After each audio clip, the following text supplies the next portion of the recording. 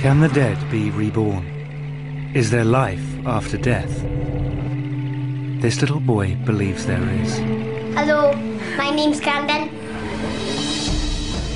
Cameron remembers a past life on the remote Scottish island of Barra, over 200 miles away from his home in Glasgow. I lived in the White House with my mum and dad and my 3 brothers and sisters. And he just talks about, I was in Barra and I fell through to you. And I'm saying, what do you mean? And he'll say, no, it was just like a hole and I fell through. Children from all over the world report memories of previous lives. It's a pretty interesting phenomenon. Together with psychiatrist Dr. Jim Tucker, Cameron and his mum are going on a search for evidence of his past life. Are there rational explanations for the remarkable coincidences which follow? Or are there stranger forces at work?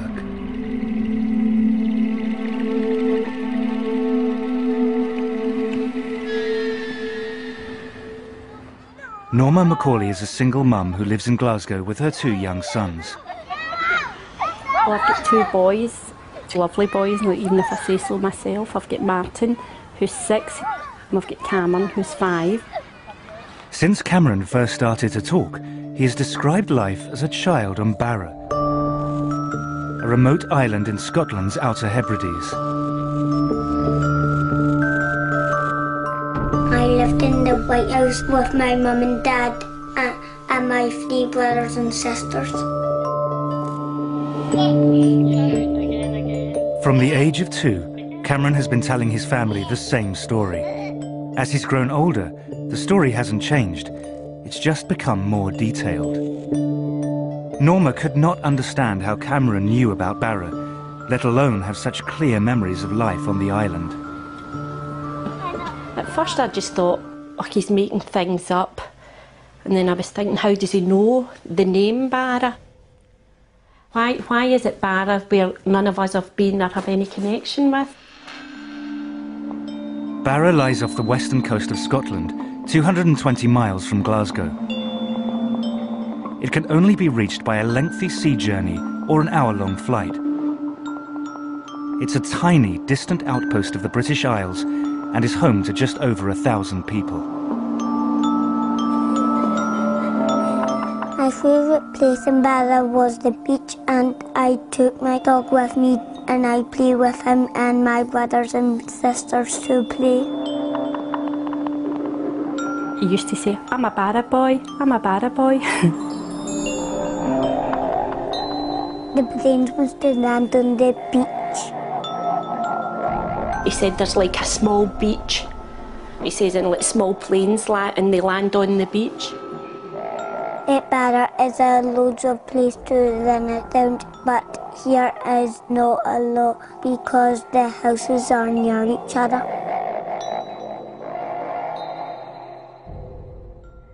I did one time say one of these days we will go up and see Barra, and then it's like, well, I'll show you where my house is and I'll show you round.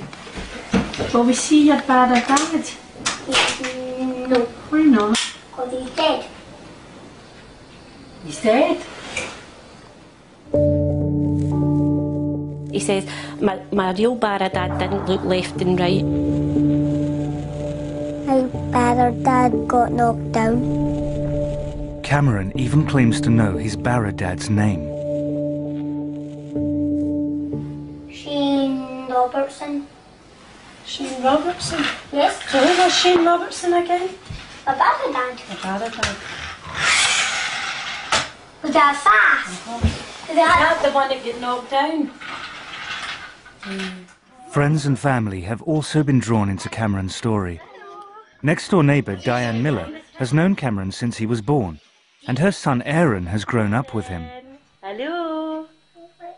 When they were about 2 was when Cameron started to speak about his Barra family. And my brothers and sisters and my friends. Well, you get friends in Barra too? My house in Barra and family in Barra, because Cameron was adamant he had this other family. What was his name? Shane Robertson. And he would tell you over and over again, so you know he wasn't just making it up there and then. And he got knocked over by a car.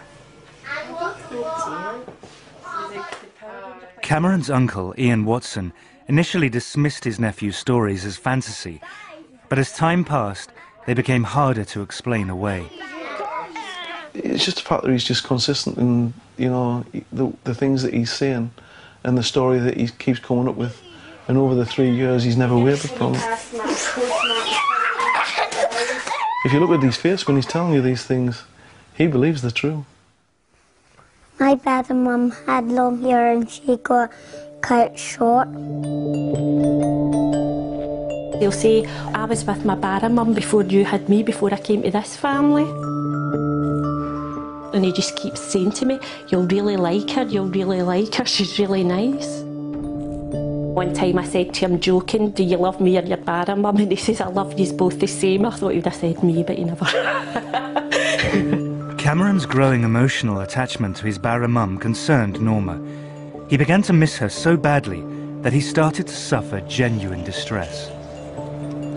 One day when he was at the nursery, he got quite upset. He was saying rather than me picking him up that day, he wanted his Barra mum to come and get him. And the big tears were running down his face and he just kept saying, I have to go to Barra, I have to go to Barra, my family are missing me. How do you deal with that? What do you do? What do you say to him?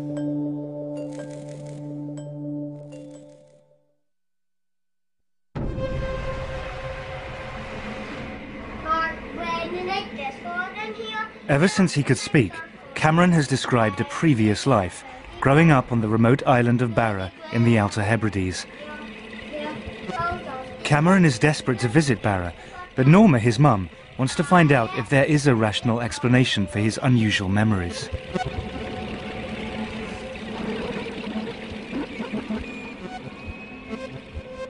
I think I'm a very open person, but this was still throwing me. I mean,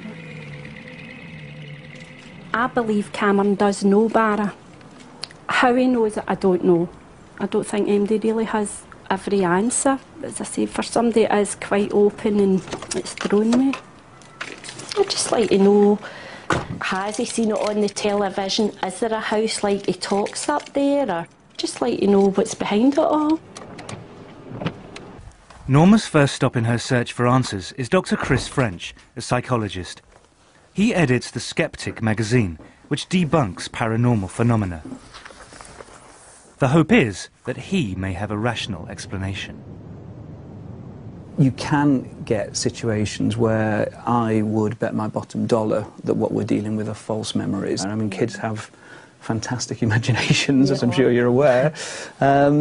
Obviously, these days, you know, we've got lots of TV programmes, lots of TV channels, we've got the internet. Is there any possibility, do you think, that he might have, say, seen something on TV at some point, some programme that I'm not saying it's not possible, but I've never seen Barra on the television. I'm trying to think of times that Cameron would be watching programmes without me, or just like that sort of programme, but not to my knowledge. But I mean, it is possible there was someone who told Cameron stories about life on the island of Barra and then moved away. Well, I know everybody kind of round about, and as I say, especially the fact that Martin and Cameron are so close in age, so why doesn't Martin know all this?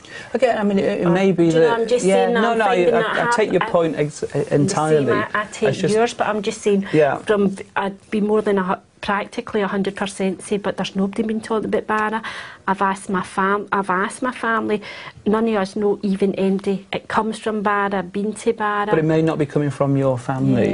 You're either dealing with a situation where he has picked up the information through normal sources, or maybe, just maybe, you know, there's something kind of much more interesting and challenging going on here. Norma leaves Chris with more questions than answers. Could it be that Cameron's elaborate story is no more than a fantasy? Norma's next step is a visit to Karen Majors, an educational psychologist whose speciality is children and their fantasy lives. Pleased to meet you. And you. Cameron's mum. It's really interesting. Basically, how Cameron describes his world really seems to me quite different from how children with imaginary friends and imaginary worlds describe their experiences. He's saying it's real, and even very young children with imaginary friends will say they're only pretend, you know, or they'll call them my invisible friends. Children who have imaginary creations feel in control of those imaginary creations, so you know they can determine what's going to happen in that world. It really feels like Cameron isn't able to direct what's going there at all. There is a consistent pattern, and Cameron's experiences don't really fit into that pattern, so I think it's about exploring other possible interpretations about how to understand Cameron's experience. Karen's conclusion reinforces Norma's belief that Cameron's descriptions of life on Barra are unusual. They set him apart from other children who construct imaginary worlds because he believes that they are real. But he is not alone. In the past 40 years, there have been reports of over 2,500 children who claim to have memories of another life. At the University of Virginia, a department has been set up to investigate these stories. Psychiatrist Dr. Jim Tucker is the director of research. So this is a worldwide phenomenon. It takes place in places and families with a belief in reincarnation and places and families without a belief in reincarnation. And in a number of the cases, the child's statements have been verified to be accurate. Many of these cases show a pattern of consistent and detailed information.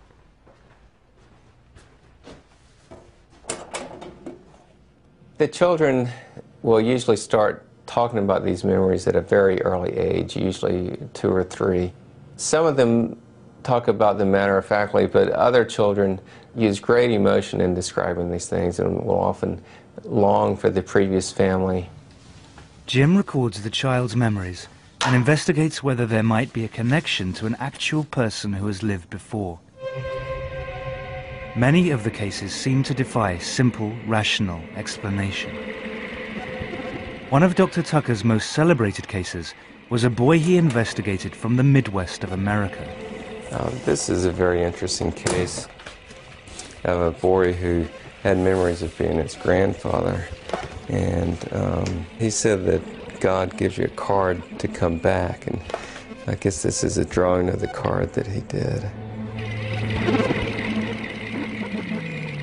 Gus Taylor is the child who drew that card. Since he was a toddler, he has believed that in a past life he was his own grandfather. Gus is now 10 years old. When he was about 1.5, I was changing his diaper on his changing table, and he all of a sudden just looked at me and said, "You know, when I was your age, I used to change your diaper." And I went, whoa, this is weird. Gus was named for his grandfather, and his full name is August. His grandfather had died the year before he was born, so he really didn't, he never got to know his grandfather. But he would insist that he was Grandpa Augie. If we were referring to Grandpa Augie, he would just say, "You mean me?" You know, he was just very adamant, like, we should know that he is Grandpa Augie. Where's me? There. There. Where's me again? See if you can find me somewhere else. Gus was 4 when Ron was given an old family album. To his parents' astonishment, Gus was able to point out his grandfather in an old school photograph. He also correctly identified this as the first car that his grandfather ever owned. He showed me a picture, and then I said, that was my first car. And then my dad was like, that's weird, because the car was Grandpa Augie's first car. So it was all scared. Kathy and Ron were intrigued by their son's ability to identify his grandfather in photos. But one day, Gus told them something that turned their intrigue to shock. Gus and I were chatting, and he started saying something about Grandpa Augie, which wasn't unusual. And I said to him, when you were Grandpa Augie, did you have any sisters or brothers? He said, well, I had a sister, but she died. And so that sort of caught my attention because, you know, we haven't had any deaths in the family. And he said, well, she died. And I just sort of looked at him and he said, yeah, she turned to a fish. She died, some bad guys. I just was flabbergasted. I really was just I was speechless. because I just couldn't understand how he would know anything about that. Apparently what happened was his aunt was murdered, and her body was dumped into the San Francisco Bay.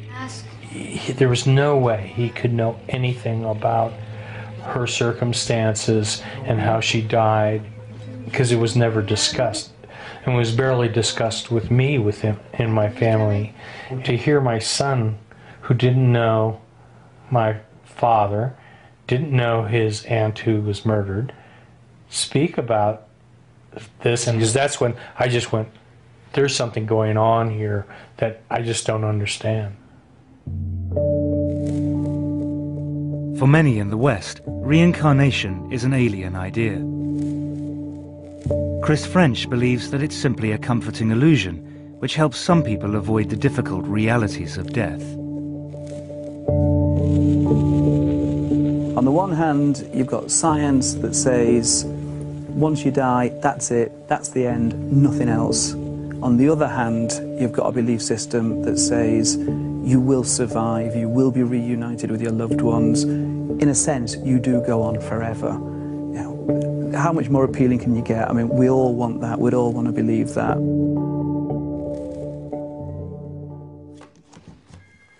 For Kathy Taylor, her son Gus's belief that he was his own grandfather reborn went totally against her own religious upbringing. I grew up a Southern Baptist. My father's a Southern Baptist minister, and Southern Baptists certainly don't, teach anything about reincarnation. So that was not, that was furthest from my mind when Gus started saying these things. This one day he sort of popped up and looked at me and said, "You know, Mom, when we die, we get to come back." And he looked at me again and he said, "I used to be big and now I'm a kid again." And he was just very excited about this.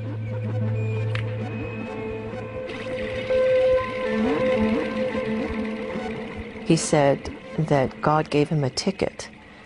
And, he also referred to a porthole, and that he came through a porthole, and that he used to be big and all of a sudden he's through this porthole and then he's a kid again.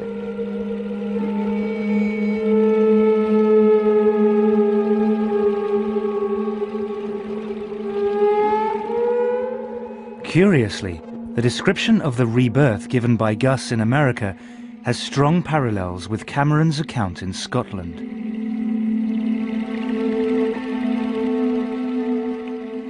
He talks about falling through from Barra to here. I asked him, how did you get here? And he just talks about, I was in Barra and I fell through to you. And I'm saying, what do you mean? And he'll say, no, it was just like a hole and I fell through, and that's all he says. I used to be Caitlin, and what was the other one? Megan. Megan. You're fucking Megan, I'm Caitlin. You fancy everyone like what? Not doing yet. Aaron and Cameron had been playing, and Aaron had mentioned how it's okay if you die, because Cameron said you come back again as somebody else, so it didn't matter if you died. It has become clear to Norma that there are no easy answers to the questions thrown up by Cameron's memories. Cameron has asked persistently to be taken to Barra. Norma has finally decided to make that journey. We are going to go to Barra. I mean, it wasn't a decision that was made lightly. I've gave it an awful lot of thought, stood up to an awful lot of folk that were against me doing it, and I just hope I proved them that I was right to do what I've done. Come on. Perhaps the trip will provide an explanation for Cameron's memories, or put them to rest. You want to run now? I think I'm hoping that when Cameron goes, it gives them proof, or, I mean, they maybe go here and they'll say, that's not Barra, so then that's fine, that's not Barra, end of story, that's the end of it. But I think it's reached a point, it's went too far. It's gone too far just to leave it now. At the University of Virginia, Dr. Jim Tucker has been speaking to Norma and following Cameron's case with interest. Well, Cameron's case certainly sounds like a very promising one. He's given the name of a place, which fortunately turns out to be a rather small place, and he's also given the name of a person. So with all the details that he's given, if we're able to verify a match, that would be quite intriguing. For Jim, to follow a case as it unfolds is a unique opportunity. He is flying from Virginia to Glasgow to join Norma and pursue the story in person. I mean, as it stands now, it's a very interesting story. If we're able to verify the statements, then it becomes more than that, because then it becomes evidence that he actually does have memories that have carried over from a previous life. This is Cameron. Hi, Cameron. Cameron, you saying hello? Hello. I'm Dr. Tucker. How are you? This is Dr. Hi, Tucker. Martin. What can you tell me about the house that you lived in? It was white. How many stories were there? Was it just one level, or was it more than one? One level. Yeah. Did you see your dad get knocked out by the car? Yeah. You remember his name? Yeah, what was his name? Shane Robertson. Shane Robertson. Do you remember what he looked like?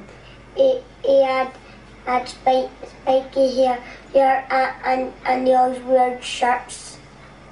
Spiky hair, is that what you And said? always wore shirts. So Norma finally has someone to talk to who really understands her experience. remind him of it? It was getting to a point he was that convincing. I'm sure folk thought I've adopted him, or like he wasn't really mine, because he spoke so convincing about this other family. And has it slowed down, or is it still going as strong as ever? It calmed down for a wee while, but then it's back. Is he excited about the trip? Yeah. Yeah.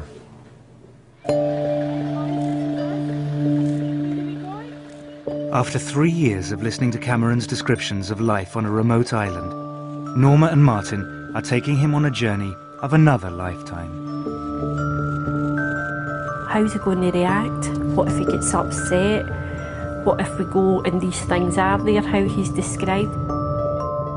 Cameron is finally going to visit the place that he calls home.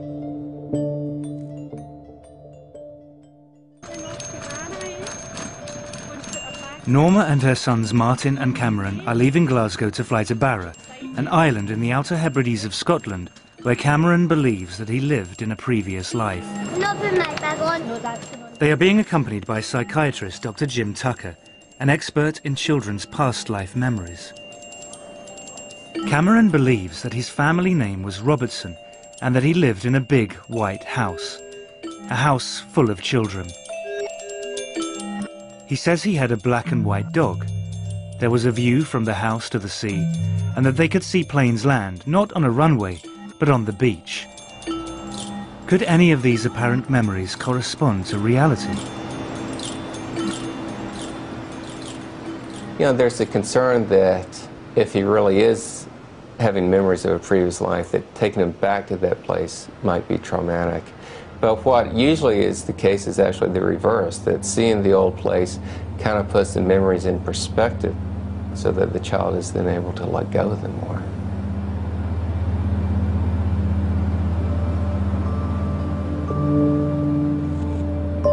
The planes must have landed on the beach.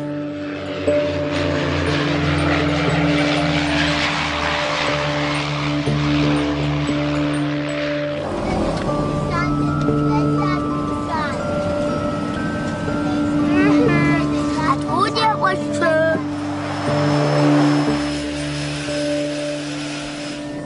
You recognise it? Yeah?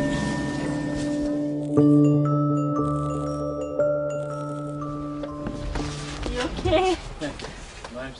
Yeah, good boy.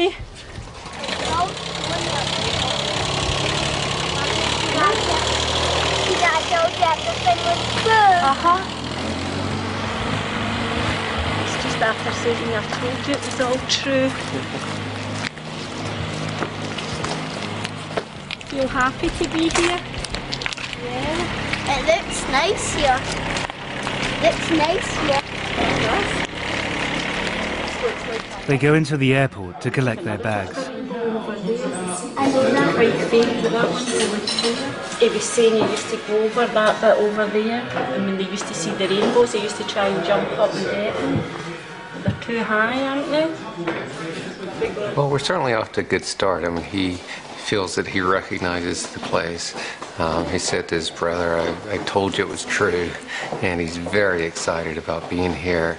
Mummy, I must always come down to this bit and I must play at the beach. Did you? You'll be able to show me, won't you? Very exciting. If we can verify his statements, it'll be a great case. Looks like a place that doesn't change too rapidly, so hopefully he'll be able to recognize some things. Feel happy to be back. Feel happy to be back, do you? You look happy to be back.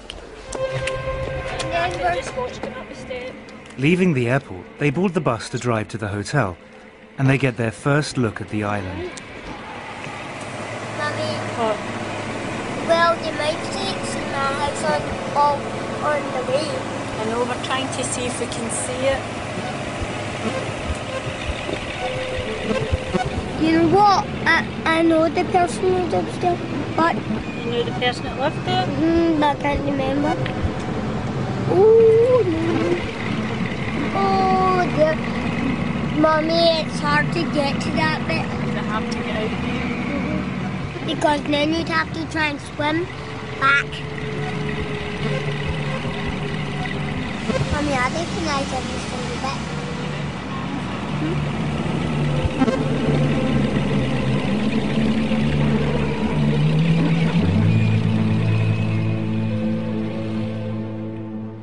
Cameron, don't jump about the bed. Can you believe you're here at Barra? Yes. I'm not exactly the same, but I recognise the beach. You recognise the beach? Oh, it looks like a beautiful place, doesn't Yes, it? yes. So what do you want to do tomorrow when And go to the beach. go down to the beach? Yes, and I'll show you, and I'll show you what I did. Show me what you used to do. Oh, my socks! I forgot to do it. Take my socks. Next morning, the investigation begins in earnest. Norma and Jim set off to visit the local heritage centre to look for any record of the Robertson family and the man that Cameron calls his Barra dad. My Barra dad was called Shane Robertson, and he got knocked down. Hello. Hi, Norma, pleased to meet you. Callum McNeil is the island's local historian. Tucker. Callum McNeil. Nice to meet you. Certainly the names don't immediately come to my mind. Certainly the name Robertson does feature, but certainly not the name Shane. And the name Robertson itself only features occasionally in the history of the islands. There doesn't seem to be any evidence that a family called Robertson lived in a house by the shore. Could Cameron be wrong about the name, but right about the house?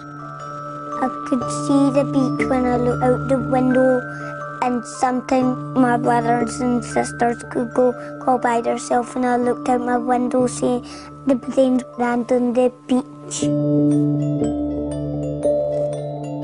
And my brother said a black phone and how he died is he just go like that. He has provided some clues about the location and the period in which he says he lived on the island. Since he's talked about the planes landing and talked about phones, what sort of era would that put him in? More than likely after the war.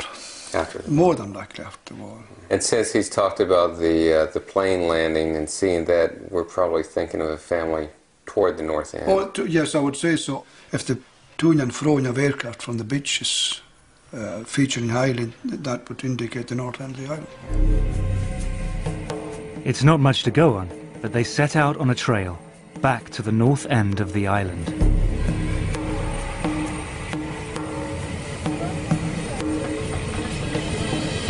I thought he was fine, but I don't know about him. I was starting to feel anxious and saying, well, I hope he does recognise something for his sake and probably for my own, because I'm desperately looking for answers as well.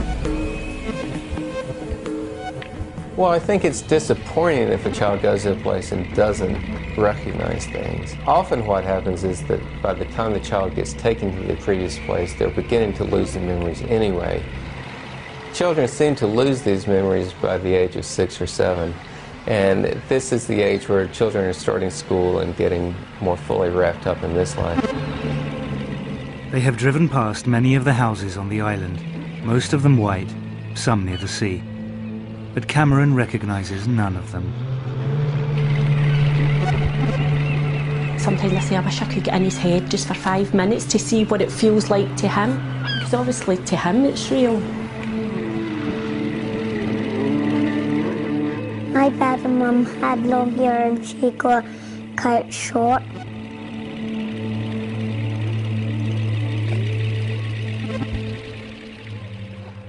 Later that day, they go for a walk on the beach. The adults may be disappointed, but Cameron is happy just being on the island. He's delirious about being here, and at one point he actually said to me, "Is my face shiny? Is it red? Is it shiny? I'm just so happy." He keeps saying to Martin, "See, I told you, it's not lies, it's true, we're really here, it's real." Apart from the planes that land on the beach, there has been no other link between Cameron's memory and the island. I actually spoke to him this morning and saying to him, look, if he doesn't remember things, it's okay to say he doesn't remember, because I'm worried that he feels pressured into saying things and he's saying no. There is no white house above rock pools with a view of the beach where the planes land.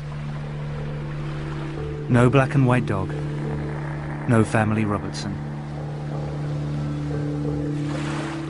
They return to the hotel. The trail has gone cold.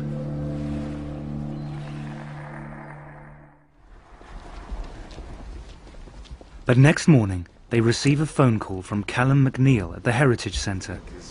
He wants to speak to them urgently. He has some new information. Phone call today informed me that there were people living with the name Robertson on the north end of the island. Right. In a house by the shore. It's a white house by the shore. Couldn't get much closer to the shore. Callum's records were only for properties owned by islanders, but the Robertsons were from the mainland. And when were they there? 60s, 70s, I believe. Yeah. So we know exactly which house it was. We'd be able to go see it. Sunderland. Directions to the house take them down a different road to the ones they had been searching before. Jim and Norma don't tell Cameron where they're going. They don't want to influence his reaction or disappoint him. They follow a small coastal track. The house comes into view as they turn the final corner.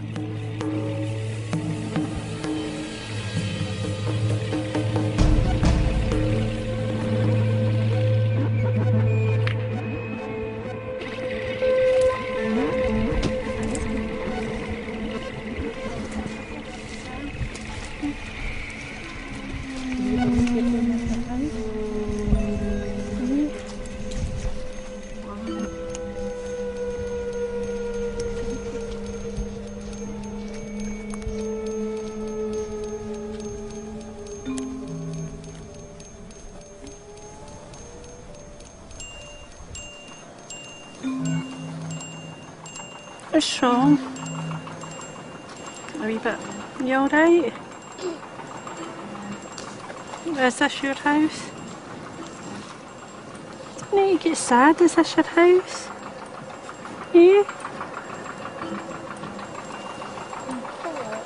It's okay. What's wrong? You're getting a wee bit upset. Huh? It's okay. Does it make you feel a wee bit sad? The usually chatty Cameron has become strangely subdued.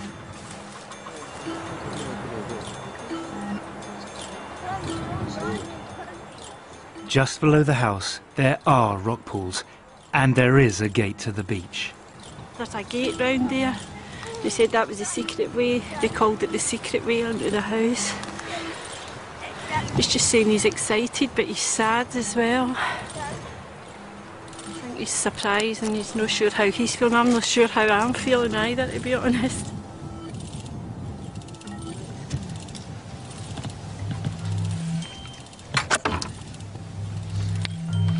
Can we come in?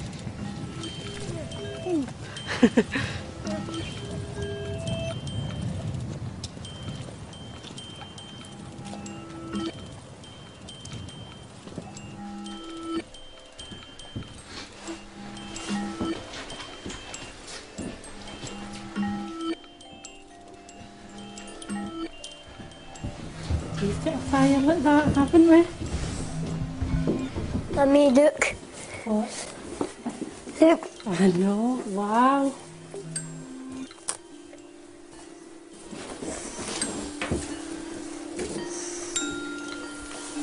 You okay? Although much of the furniture and decor is recent, some of the features of the house, like the open fire, have remained unchanged for decades.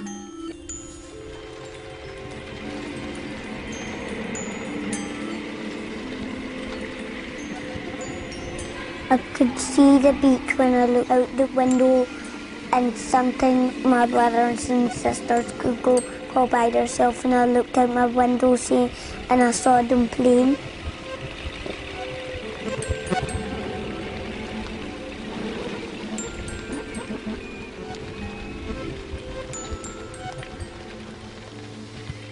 The girls were in this room? Yes. And the boys were in the other room? Yes.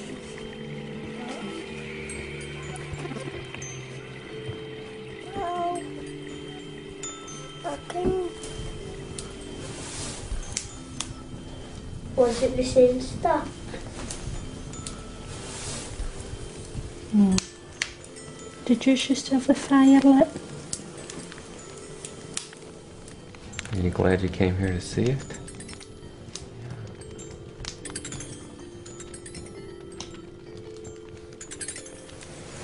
Did you think that Bara Mum was going to still be here? Eh? No.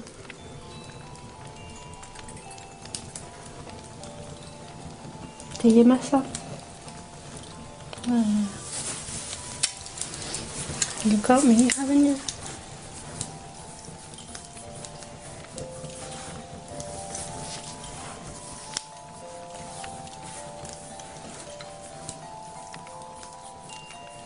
You about ready to go back home now? Yeah, get on the plane and fly home.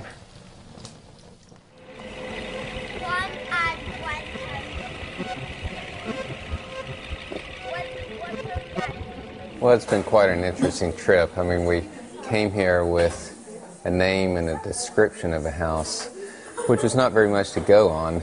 And we found that, in fact, there was a family here, and that, in fact, they had a house in the right location and the right appearance of what we were looking for. At this point, the investigation remains inconclusive, but we've got some very solid leads to go on, and we should be able to find out the details of this Robertson family to see if, in fact, they do match with what Cameron has been saying.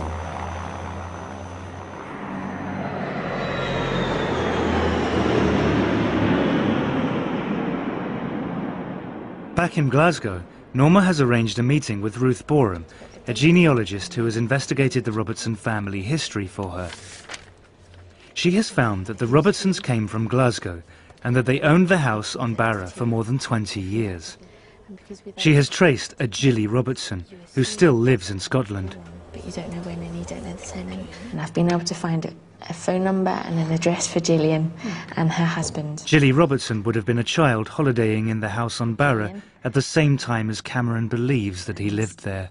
I can pass that on to you, and so would we be allowed to contact him? Her address and phone number is in the BT phone book, so it's public knowledge. So that would certainly be a possibility. And she fits with the right sort of age. Yes, she had two brothers and a daughter. Wow. Norma now has a name and telephone number for a living member of the Robertson family. The search for answers is nearing its conclusion.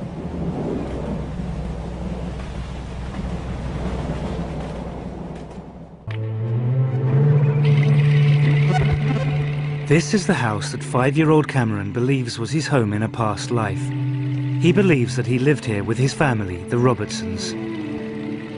The house, which exactly fits Cameron's description, was once actually owned by a Robertson family who spent their summers here in the 60s and 70s. Cameron's mum, Norma, has traced Gilly, one of the Robertsons, and arranged to visit her. But now, back in Glasgow, Cameron's reaction to the news comes as a shock. See, because I put mine on top. Last night was just an outburst. One minute we're laughing and joking, everything was fine, and then it was just, there was tears, and then saying he was frightened, and then the next thing him and Martin were fighting. It got a wee bit out of hand. It was like somebody had flicked a switch. He went from happy to, and it was, I'm scared, I don't want to go, Mum. But this morning he came in quite wide awake and started asking me about Jilly Robertson. And at one point I thought it was quite strange. He actually says, could Jilly be my sister if she was a wee girl at the house? And it's kind of, I think we've all been thrown a bit. Now he's asking, can he go? He wants to go and meet her. Hello. Hi there. Pleased to meet you, I'm Norma. Hello, Julie. Very nice to meet you. This is Cameron. And Martin, come on. This is Cameron's big brother, Martin. He's finding somebody that's possibly his sister. Is he thinking, oh, maybe I'll need to go back to that family? Because in Cameron's mind, the Robertsons were his Barra family. And I think that's what's frightened him. I mean, it's quite frightening. This is the house here, and down below the house, a lovely beach.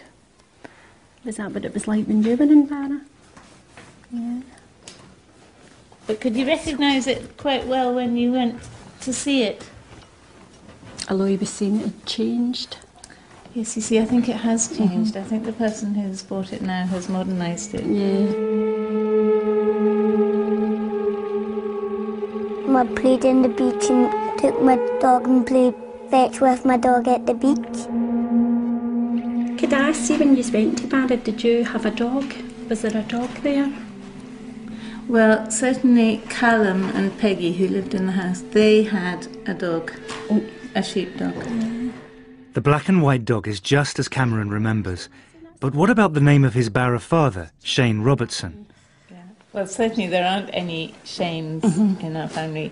There were, one of my uncles was called James. Yeah. Now, Seamus, James, you know, that's quite a common connection. Yeah, one of my cousins is also called James, but certainly not a Shane. Was the car accident on Barra? This is what we don't know. He doesn't seem to be able to tell you. I don't know of anyone in our family who died in a car accident. That's how I was curious as well, if maybe even there had been a child in the family had passed away. Or... No, certainly there were no deaths of children in that close family. So while many parts of Cameron's memory fit with extraordinary precision, others do not. The family name matches, so do the physical details of the house, the island and the dog. But the name and death of the father figure do not.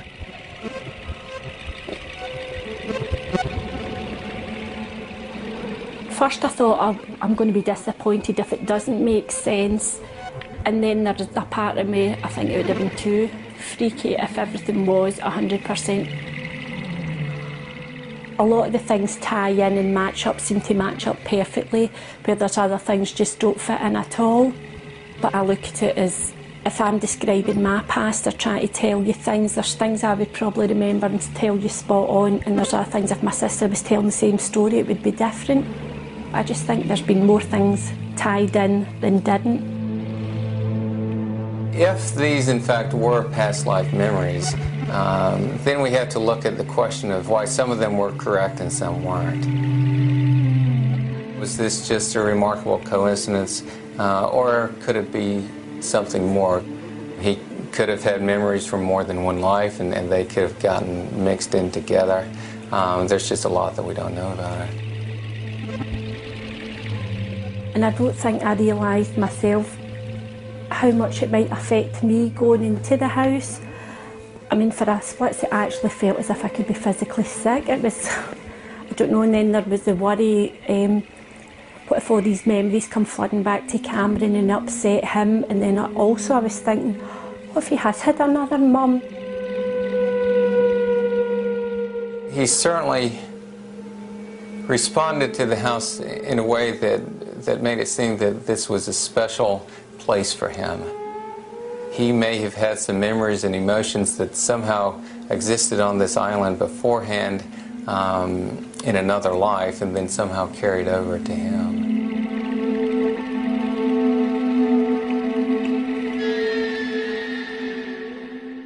I personally think there's more to it than meets the eye, but there is some people, and everybody's allowed to make their own judgment, but I definitely think it's one of those things, there's something there. I can't tell you what exactly it is, but I think it's something we'll probably never know.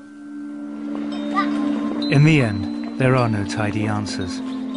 But one thing is clear, the persistent memories that Cameron once had of another life on a far-off island trouble him no longer.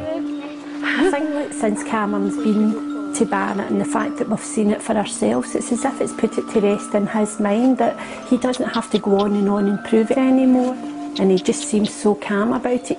Before it was, everything was hyper and jumping about, and where it's like, yes, I was at Barra, I seen my house. It's just so calm now, it's quite unbelievable the change. And the new series of Extraordinary People continues next week with Derek, who can't see and has the IQ of a 4-year-old, but when he sits at a piano, he becomes a musical genius. That's next Monday at 9.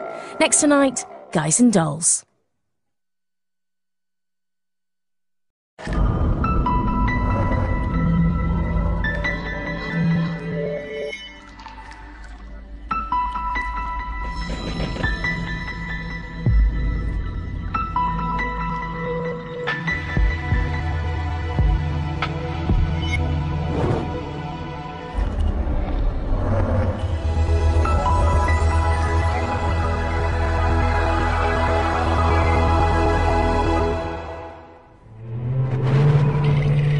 Can the dead be reborn?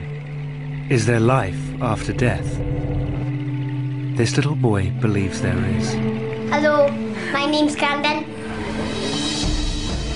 Cameron remembers a past life on the remote Scottish island of Barra, over 200 miles away from his home in Glasgow.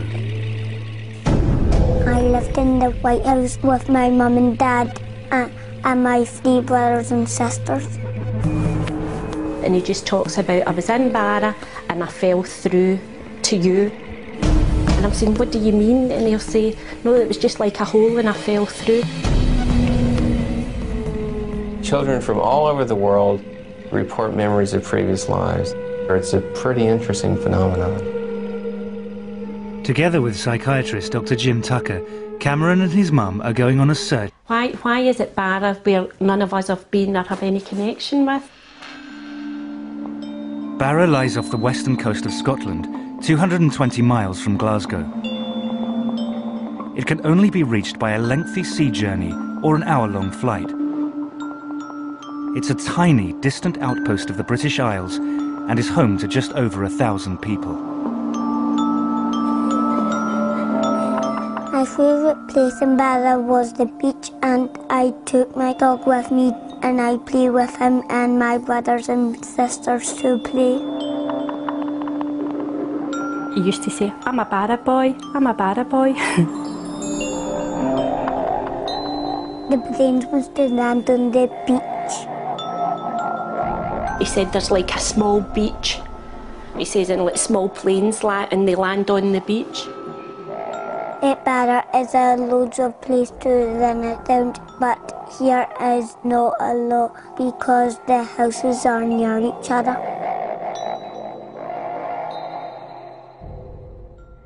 I did one time say one of these days we will go up and see Barra, and then it's like, well, I'll show you where my house is and I'll show you round.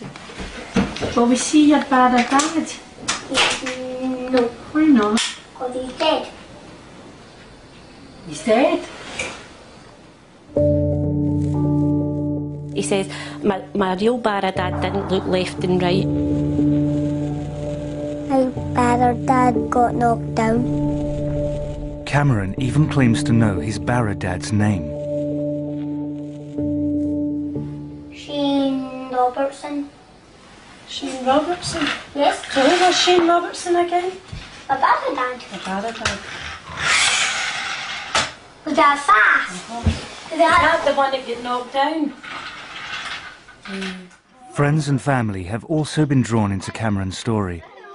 Next-door neighbour Diane Miller has known Cameron since he was born, and her son Aaron has grown up with him. Hello. When they were about 2 was when Cameron started to speak about his Barra family. And my brothers and sisters and my friends. Well, you got friends in Barra too? My house in Barra and family in Barra, because Cameron was adamant he had this other family. What was his name? Shane Doverson. And he would tell you over and over again, so you know he wasn't just making it up there and then. And he got knocked over by a car.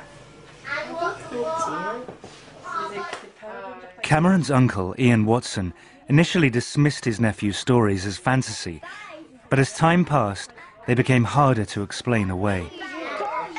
It's just the fact that he's just consistent in, you know, the things that he's saying and the story that he keeps coming up with. And over the 3 years, he's never wavered from it. If you look at his face when he's telling you these things, he believes they're true. My dad and mum had long hair and she got cut short. They'll say, I was with my Barra mum before you had me, before I came to this family. And he just keeps saying to me, you'll really like her, she's really nice. One time I said to him, joking, do you love me or your Barra mum? And he says, I love you both the same. I thought he would have said me, but he never. Cameron's growing emotional attachment to his Barra mum concerned Norma. He began to miss her so badly that he started to suffer genuine distress. One day when he was at the nursery, he got quite upset. He was saying rather than me picking him up that day, he wanted his Barra mum to come and get him. When the big tears were running down his face, and he just kept saying, I have to go to Barra, I have to go to Barra, my family are missing me. How do you deal with that? What do you do? What do you say to him? For evidence of his past life. Are there rational explanations for the remarkable coincidences which follow? Or are there stranger forces at work?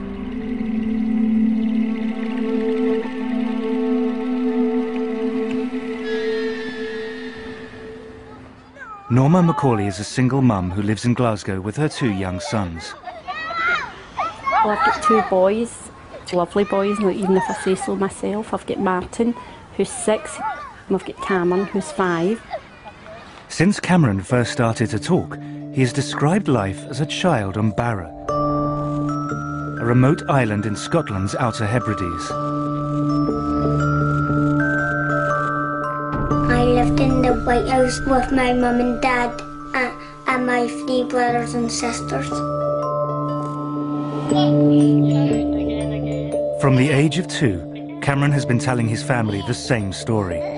As he's grown older, the story hasn't changed. It's just become more detailed. Norma could not understand how Cameron knew about Barra, let alone have such clear memories of life on the island. At first I just thought, oh, he's making things up. And then I was thinking, how does he know the name Barra?